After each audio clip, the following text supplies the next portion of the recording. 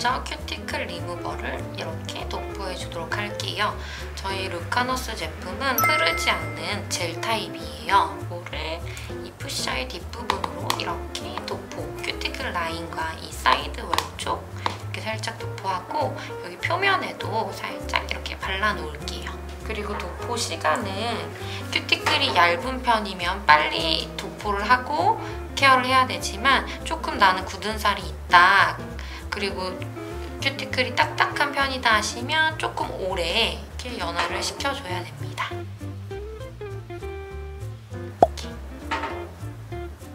푸셔를 잡을 때는 이렇게 연필 쥐듯이 쥐고요. 힘을 빼야 돼서 이렇게 검지만 띄워줘도 되고 그냥 뭐 가볍게 이렇게 잡고 있어도 됩니다.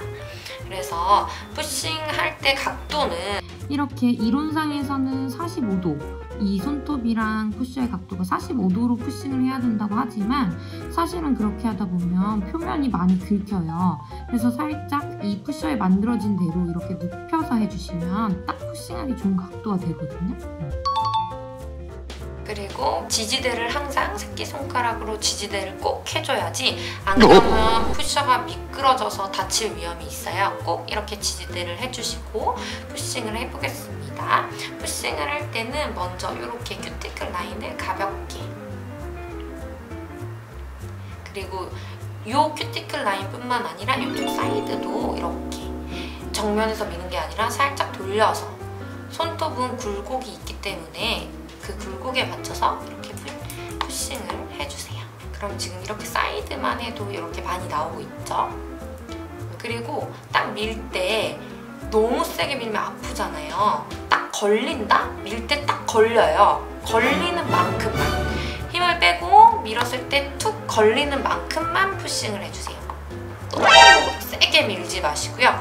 딱 걸려요. 걸리는 만큼만 푸싱을 해주시면 됩니다. 그래서 중요한 포인트는 생각보다 푸셔를 좀 눕혀서 푸싱을 해줘야지 루즈 큐티클이 잘 밀립니다. 이 사이드도 꼼꼼하게. 사이드 할 때도 당연히 그냥 이렇게 하는 게 아니라 살짝 이렇게 돌려서. 많이 돌죠? 그래서 이 작업을 정말 꼼꼼히 해주시면 니퍼를 쉽게 사용하실 수 있습니다. 사이드도 꼼꼼하게 하면 루즈 큐티클이 이렇게 많이 나오죠. 뭐 젤이나 젤 시술이나 했던 분은 표면에 남아있는 잔여물들이 있어요. 그것도 가볍게 한 번씩 미끄러주시는, 절대 세게 하시면 안 돼요. 그럼 손톱 표면이 상해요. 미끄러지듯이 혹시 덜 떨어진 베이스 젤 같은 게 있으면 같이 밀리도록 이렇게 푸싱을 해줍니다. 하고 더 필요하다면 이 코너 부분은 사실 이 코너 안쪽은 더 많은 큐티클이 있어요. 이 안쪽에 보시면. 그래서 제가 이 푸셔의 뾰족한 쪽으로 이렇게 아까보다 더 많은 양이 나오고 있죠. 주의하셔야 될 거는 절대 세게 하지 마시고 조금씩 천천히 여러 번 해주시면 돼요. 이렇게 다 푸싱이 끝났으면 아주 중요한 건 물티슈로 이제 닦아내는 작업이에요. 그래서 물티슈로 전체적으로 일단 한번 닦으면 이미 다 밀린 루즈 큐티클 같은 거는 다 이렇게 닦여요. 그런 다음에 이제 내가 푸셔 작업을 할 곳은 이렇게 손톱으로, 엄지손톱으로 이렇게 라인을 만들어가면서 닦아주세요. 그러면은 내가 니퍼로 어디를 잘라야 될지가 정확히 보이거든요. 이렇게 라인을 만들어서, 사실은 이 안쪽에 있는 큐티클을 자르는 거거든요. 그래서 이렇게 살짝 들어서 그 안쪽을 한 번씩 이렇게 쓰다듬어 줍니다. 그러면 사실 1차적으로는 이렇게 깨끗해졌잖아요. 그런데 저희가 이제 잘라야 할 곳은 여기 보시면 이렇게 투명하게 라인이 예쁘게 되어 있지 않은 요거 있죠? 요거를 이제 잘라주시면 되는 겁니다. 이렇게. 그래서 물티슈 작업은 내가 잘라낼 곳이 어딘지를 명확하게 보이게 하는 작업이기 때문에 꼭 해주셔야 됩니다. 니퍼를 잡으실 때는 뭐 이게 절대적인 건 아니지만 그래도 각도를 잡기에 조금 쉬운 방법은 손바닥 위에 니퍼를 올려두고 요 동그라미 부분에 엄지를 갖다 대는 거예요. 이게 가장 기본적인 각도를 쉽게 조절할 수 있는 니퍼 잡는 법이니까 있으니까 참고하시면 좋을 것 같아요. 그리고 니퍼로 큐티클을 자르실 때 뚝 크게 하시는 게 아니라 살짝 이렇게 오므려져 있는 상태에서 이렇게, 네, 이게 기본입니다. 이렇게 뚝 하면 부드러운 곡선으로 잘리지가 않아요.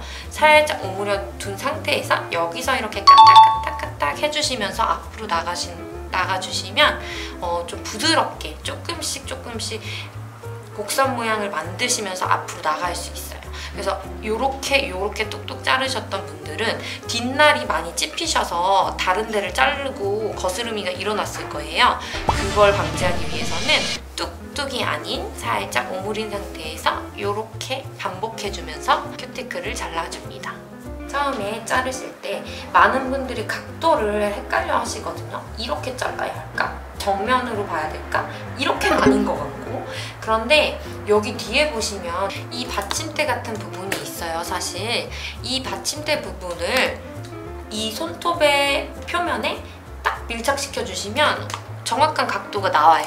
근데 이 각도가 점점 이렇게 손톱은 굴곡이 있기 때문에 마주치다 보면은 각도가 변하겠죠? 그렇지만 나는 이 받침대를 계속 지지하면서 이렇게 가면 각도가 정확히 스스로가 나와요. 이렇게. 어렵지 않죠? 니퍼를 사용하실 때 이 위에 큐티클 쪽 날 있잖아요. 그 날을 살짝 이렇게 밀어서 그 날 사이로 들어오는 큐티클을 잘라줍니다. 각도가 정확히 돼 있다면 날 사이로 들어오는 이 큐티클 잘라주면 됩니다. 이런 식으로요. 이렇게 조금씩 앞으로 나아가는데 이 윗날은 큐티클 쪽을 이렇게 벽을 만들면서 앞으로 나아가주는 거예요. 이렇게. 그리고 큐티클은 물기가 없는 상태에서는 잘 잘리지 않아요. 그래서 항상 수분이 있는 상태에서 잘라주세요. 이쪽으로 돌려서 갈 때는 이쪽이 윗날이 되겠죠? 윗날로 큐티클을 살짝 들어 올려서 그 날 사이로 들어오는 큐티클을 잘라줍니다. 이쪽에서 다시 보여드릴게요. 날 사이로 들어오는 큐티클을 잘라줍니다. 이렇게. 여기 굳은 살이 있잖아요. 이 굳은 살을 많은 분들이 니퍼로 이렇게 똑 잘라요. 그러면 당장은 굳은 살이 없어지는 것 같지만 단면이 생기면서 더 굳은 살이 또 생기기도 하고 굳은 살이 부드러워지지 않고 오히려 더 단단해지거든요. 그래서 이런 굳은 살은 이런 파일 있죠? 부드러운 파일로 이렇게 살짝 밀어주세요. 많은 분들이 굳은 살을 니퍼로 똑 잘라주시는데 이렇게 부드러운 파일로 꼭 사용하셔야 돼요. 살을 밀어주세요. 요거를 요즘은 그 드릴로 많이 사용을 하시거든요. 근데 드릴이 없으신 분들은 이렇게 파일로도 충분히 부드럽게 큐티클 굳은 살을 이렇게 밀어줄 수가 있습니다. 하면 이렇게 만져보면 굳은 살이 많이 없어졌거든요. 되게 부드러워졌거든요. 부드러워졌죠? 이렇게. 굳은 살은 꼭 니퍼로 자르지 마시고 파일로 파일링 해야 한다는 거 기억해주세요.